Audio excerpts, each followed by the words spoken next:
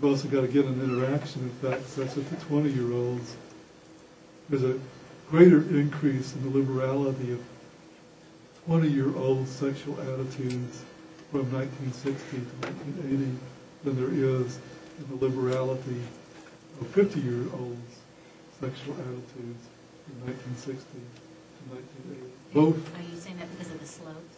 Yep.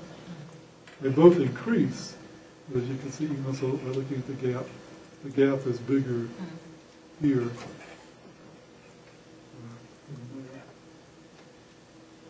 I figured that people in their 50s already have whatever attitudes they have towards sex. Although, I worked with some couples where one of the things that happened in this period is because like Masters and Johnson and Kinsey stuff coming out, becoming really popular, and then getting out into the popular media,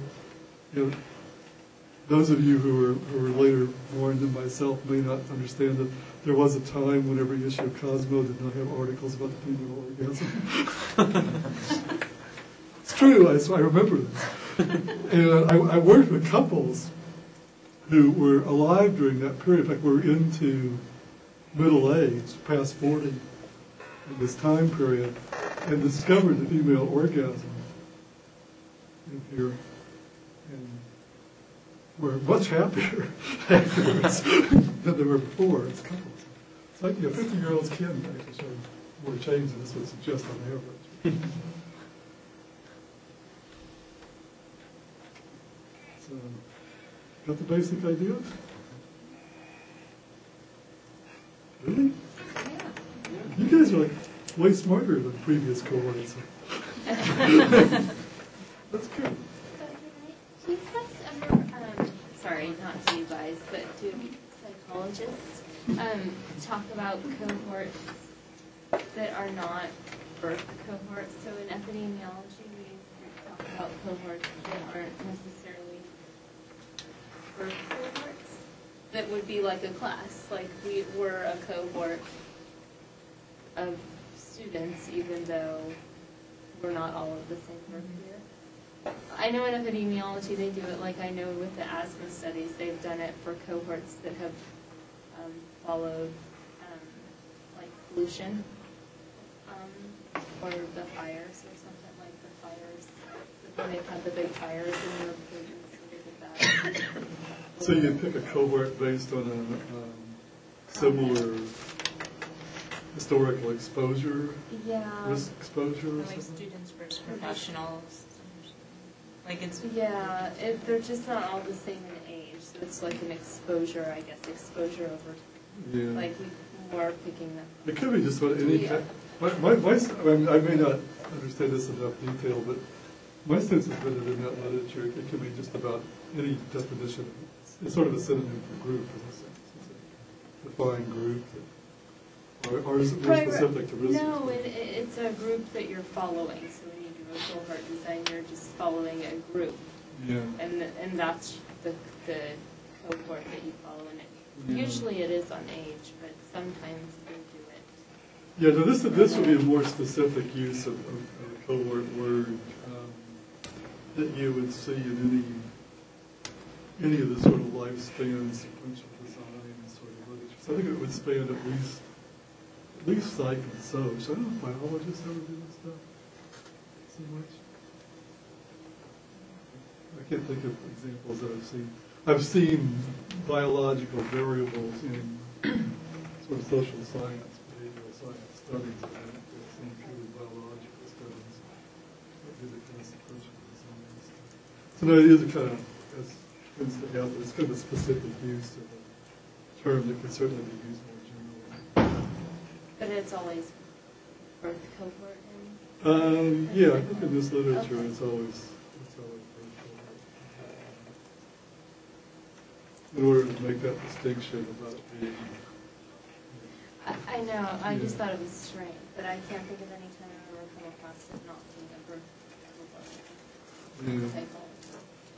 Well, I don't think it's only psychology or there's even general psychology. I think it's more sort of lifespan developmental psych, Oh, it's a life course sociology, where you're doing a kind of sequential design approach to thinking about aging and cohort design. And then also like in the sort of sociological theory, social philosophy, like Glenn Elder's kind of work is more qualitative sociology. He writes a lot about the generations, the new generations. Was one of the first people to do that. Isn't it just a perfect thing to have people be a major figure in gerontology, elders? Actually, when I was in graduate school, there was a guy who did a lot of the work on neuroscience who was Lord Brain.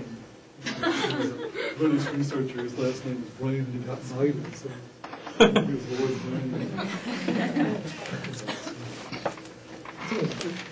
What names are destiny? Anything else about how the whole, we're going to be doing kind of specific examples of intelligence and personality over the next couple of weeks, but just in terms of feeling fairly clear about what these concepts are and how you get that kind of numbers are sort of there. So I can go into confusion about something else. Sure. Okay. So,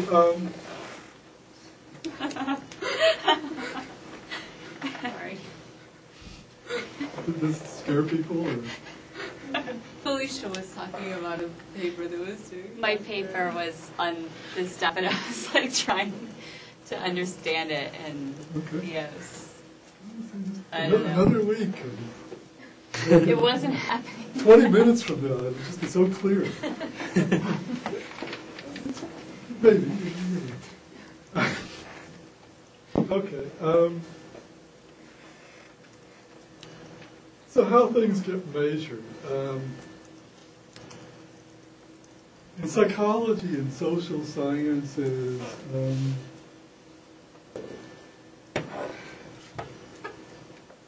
in principle anyway, what we're interested in is ideas, concepts, constructs that have some kind of real world reality, and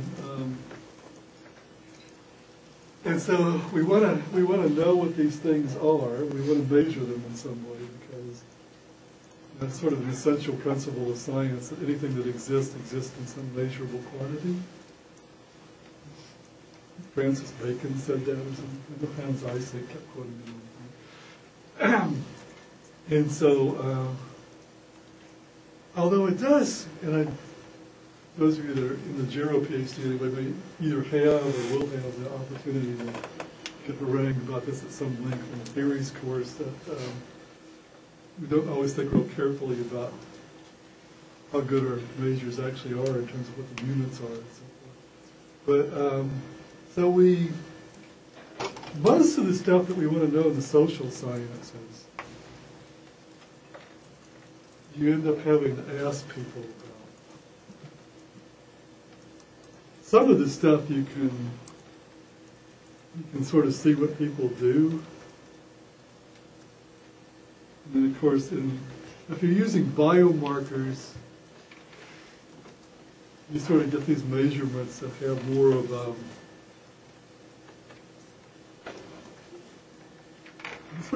physical reality, and therefore people tend to have a lot of confidence in them.